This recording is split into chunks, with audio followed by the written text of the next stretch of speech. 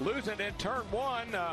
Let's take a ride with him and see what happened here. You know, when you're on a qualifying run, you're going to slide and hang it out. So, you know, we see he goes down into turn one here. A little bit loose there, gets off the bottom. Again, loose off of turn two. So he was definitely handling and dealing with a very loose race car. Loose again here off of turn four. We go inside with that suspension camera, and this is turn one. Doesn't save it that time. Back steps out all the way, but he does a great job jumping back in the throttle. That could have been a lot worse.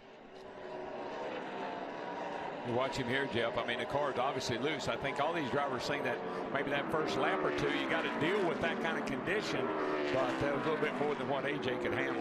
Boy, that all started on the exit getting into turn one, didn't it? Yeah, he had his hands full all the way down the straightaway, on the back straightaway and the front straightaway before it finally came around. Looks like the nose, his car, saw like the 24. Looked like they get over on the right front just a little bit, and it bites, and then the car jumps out from under you.